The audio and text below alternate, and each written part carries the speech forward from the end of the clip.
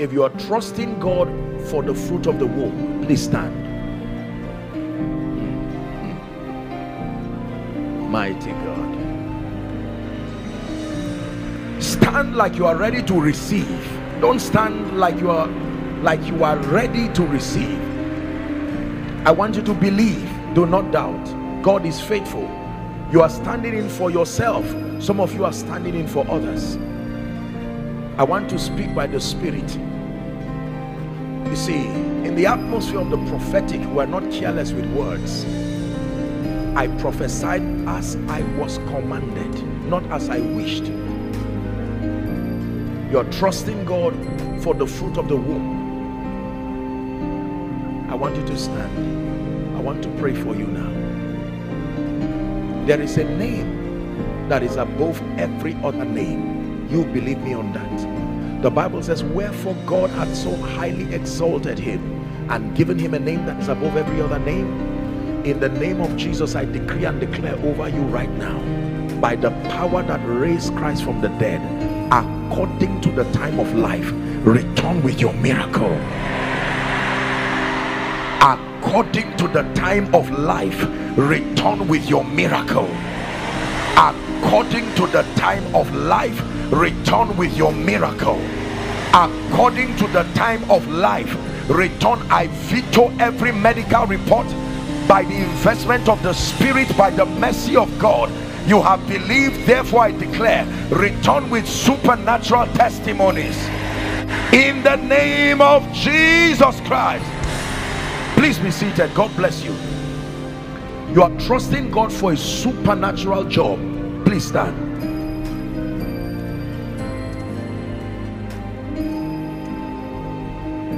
Now unto the Lamb upon the throne we raise a sound, we raise a sound, for he is God and God alone. Hallelujah, hallelujah.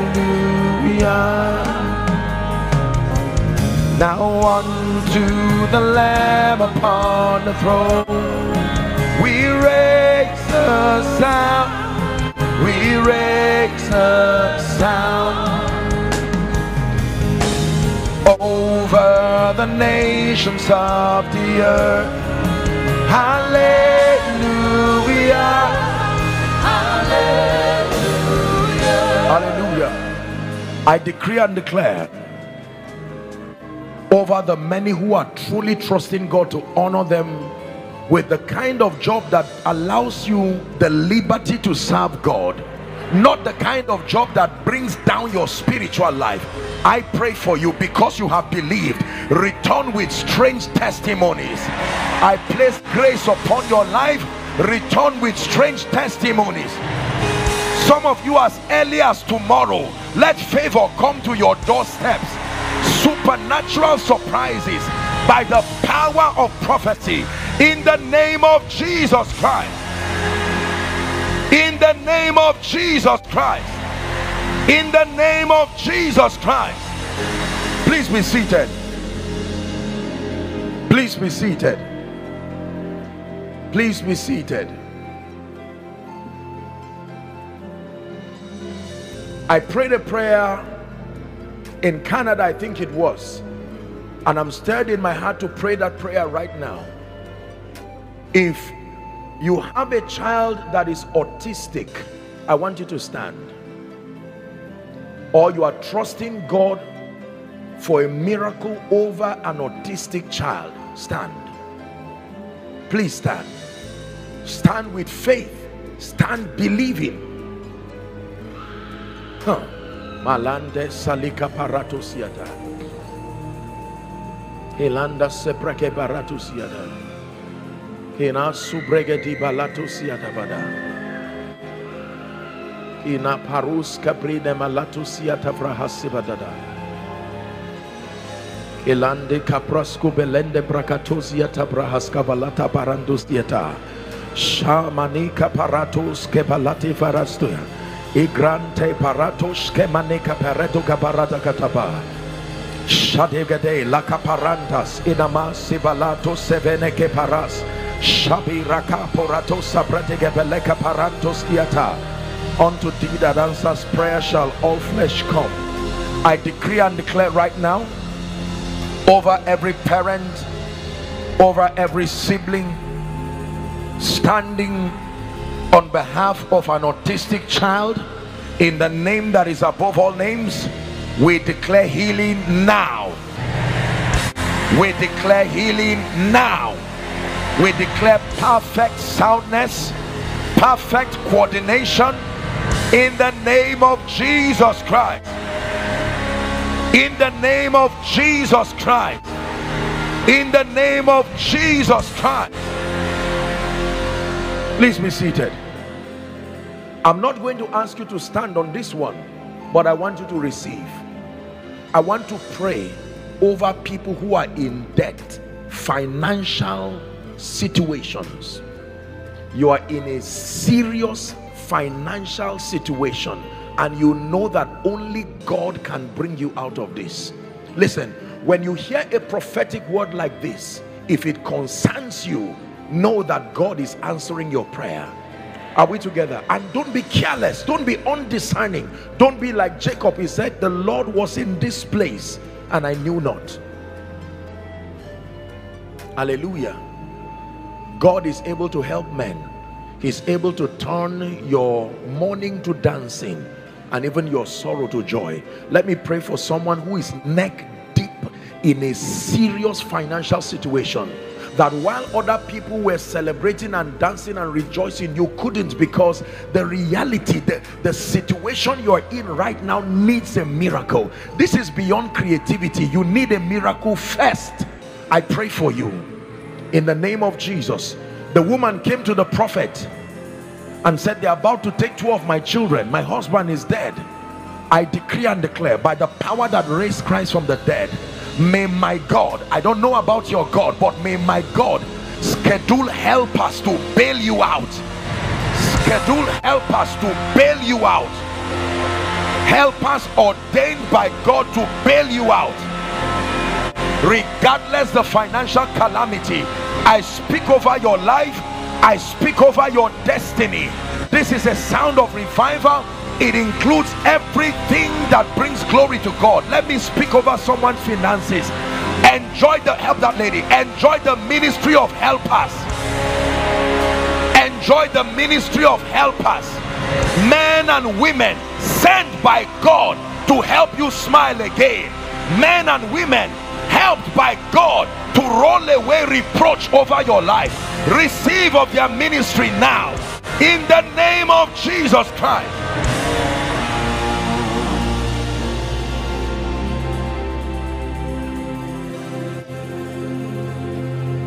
King of kings, Lord of lords, faithful and true, Lamb of God, we worship you. King of kings, Lord of lords, faithful and true, Lamb of God, we worship you. You're the King of kings, Lord of lords, faithful and true, Lamb of God, we worship you. Just a moment before I continue, I'm going to ask Pastor Nat to blow that trumpet, and this is a prophetic call for those who are called into the ministry of prophetic worship. Not just singers, not just entertainers. I sense a strong anointing, that Davidic order of the anointing. Songs. I know that a lot of people come from Africa to bless the body of Christ, but there are people who must rise from here. You must hear that sound too. There are some of you, it's part of your ordination, but the moment you arrived here, it looked like everything, the passion, the grace, the discernment. There's about to be a resurrection by the Spirit of the living God. You will hear sounds, you will receive songs by the Spirit. And as he blows that shofar, I'm releasing my faith that every talent, every gift that is in the grave, I'm using worship as a point of contact, but I'm stretching it to every gift, every investment of the Spirit you have that was supposed to be the reason why the nation celebrate you, but it's been buried for many years. It's about to come back to life. There will be a resurrection of giftings and graces and abilities, investments of the Spirit. When he gave one talent and the man buried it, he called him a wicked and unprofitable servant. You bury seeds, not talents. You trade with talents and increase talents. You bury seeds, not talents.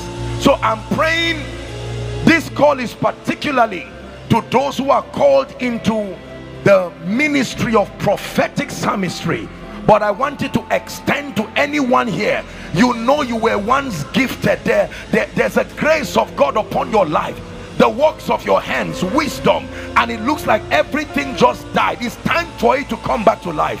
Are you ready to receive now? Yes, sir.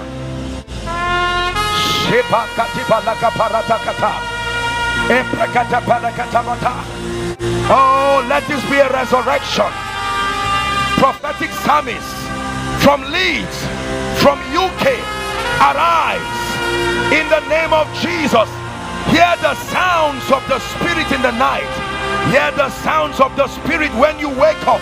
Write songs, songs of power, songs of healing, songs of revival, songs of breakthrough, songs of encounters, songs of Miriam, in the name of Jesus Christ. Let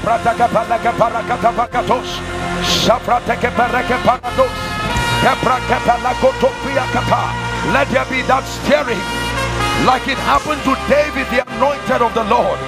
In the name of Jesus Christ, receive within your spirit psalms, hymns, spiritual songs. Receive within your spirit psalms, hymns, spiritual songs.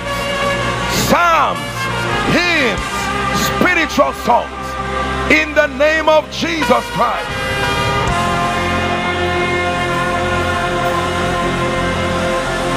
And I pray for everyone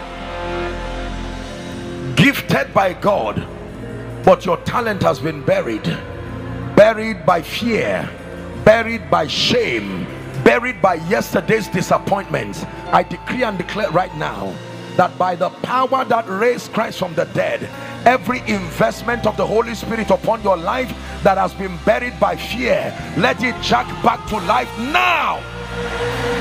Let there be the opening of graves, the opening of graves, the opening of graves, that which was dead, may it come back to life now. The opening of graves. I decree and declare the opening of ministerial graves, financial graves, business graves, entrepreneurial graces.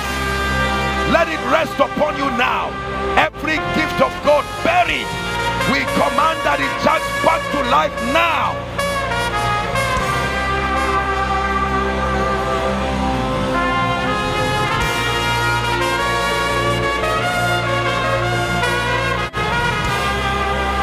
In the name of Jesus Christ.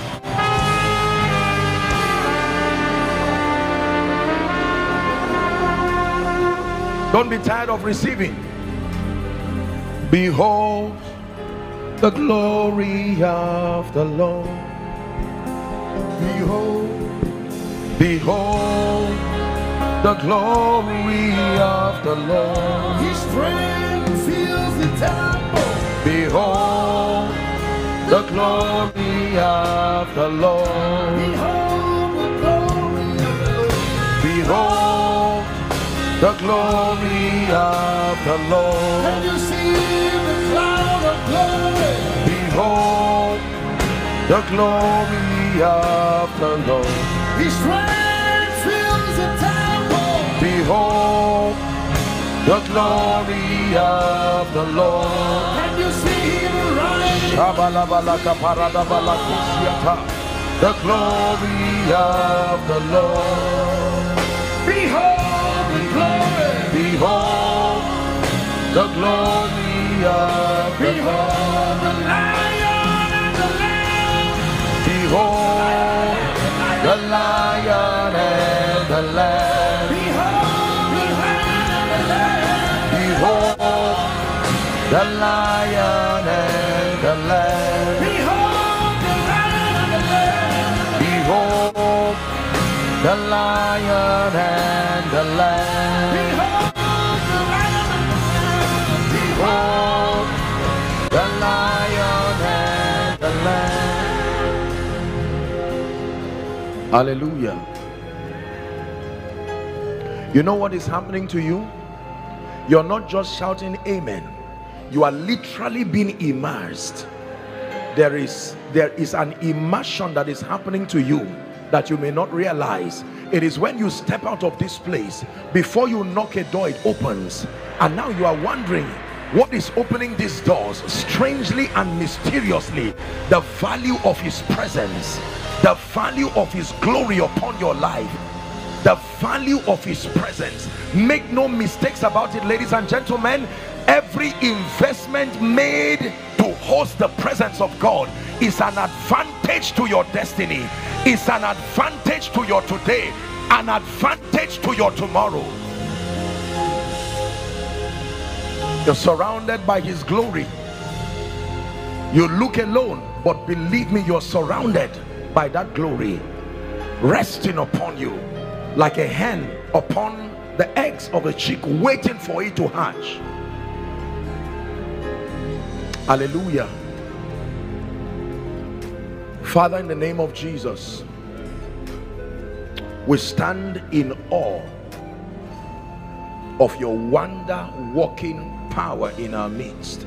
We stand in awe of the things that you have done and the things that you are doing here in Leeds, here in the United Kingdom. Lord, I decree and declare by the power of the Holy Spirit that in all of this be glorified, that the attention of your people would not stay on men, but that everyone will look unto Jesus, the one who is responsible for everything good that is being experienced in this conference. We declare be glorified. In Jesus' mighty name we pray. Please. Maximizing your destiny, a call to fulfill God's purpose. Beloved, today we gather as young adults who are not only full of potential but also anointed and appointed for a divine purpose. The world is filled with distractions, challenges, and uncertainties, but the Word of God is a lamp unto our feet and a light unto our path. Psalm 119:105. Our focus today is on maximizing the destiny that God has entrusted to each of us. We are going to explore how we can live out our purpose and fulfill our divine calling. Number 1, understanding destiny in God's kingdom. Before we can maximize our destiny, we must first understand what it means in the context of God's kingdom.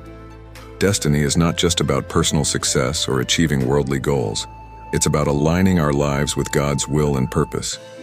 Jeremiah 29:11 reminds us, "For I know the plans I have for you, declares the Lord, plans to prosper you and not to harm you, plans to give you hope and a future."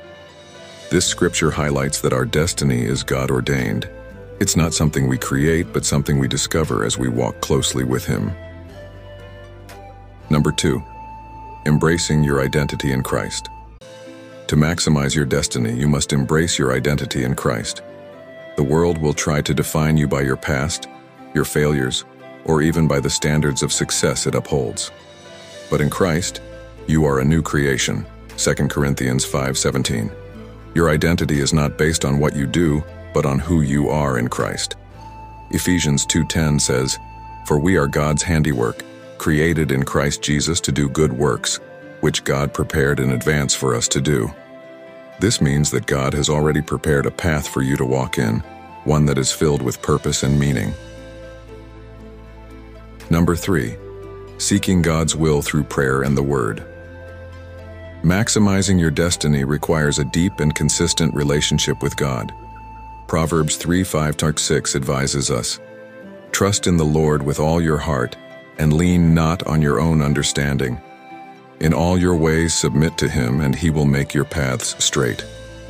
Prayer is the vehicle through which we communicate with God, and the Bible is the roadmap for our journey. When you spend time in prayer and in the Word, you align your heart with God's will and gain the wisdom needed to make decisions that are in line with your divine purpose. Number 4, overcoming obstacles with faith and perseverance.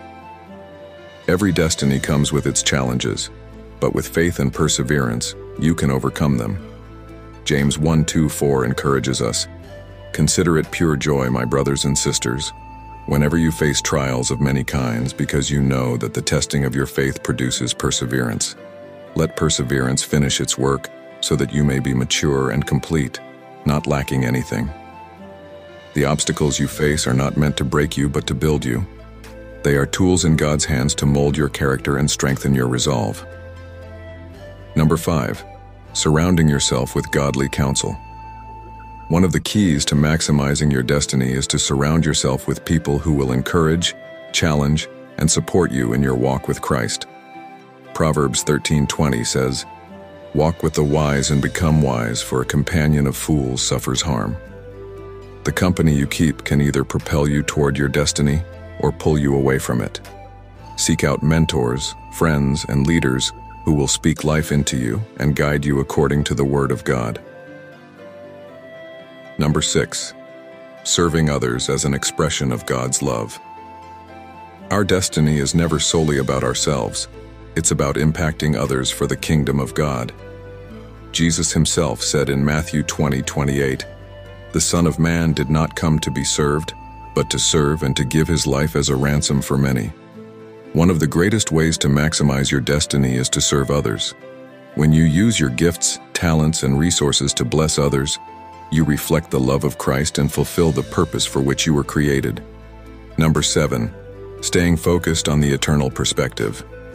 As young adults, it's easy to get caught up in the pursuit of temporal success, career achievements, financial stability, or personal accomplishments. However, maximizing your destiny means keeping your eyes on eternity. Colossians 3:2 instructs us, "Set your minds on things above, not on earthly things." When you live with an eternal perspective, you make decisions that have lasting value. You invest in relationships, character, and the advancement of God's kingdom rather than in things that will eventually fade away. Number 8, walking in obedience and faithfulness. Finally, to maximize your destiny, you must walk in obedience and faithfulness to God's calling. Luke 16:10 says, "Whoever can be trusted with very little can also be trusted with much." God looks at our faithfulness in the small things before he entrusts us with greater responsibilities. Obedience is not always easy, but it is necessary. When God calls you to step out in faith, do so knowing that he will equip you for the task and reward your obedience. Conclusion. Beloved, the time to maximize your destiny is now. God has placed you in this generation for a reason. You are here to make a difference, to shine his light in a world that desperately needs it. Don't settle for anything less than God's best for your life. Remember that your destiny is not about achieving worldly success, but about fulfilling God's purpose for your life. As you leave today, let the words of Paul in Philippians 3:13-14 resonate in your heart. "But one thing I do, forgetting what is behind and straining toward what is ahead, I press on toward the goal to win the prize for which God has called me heavenward in Christ Jesus." Press on, beloved. Maximize your destiny and let your life be a testament to the power and glory of God. Amen. Please don't hesitate to like and share our contents. You can follow us on all of our social media platforms at Believers Global TV. God bless you in Jesus' name. Amen.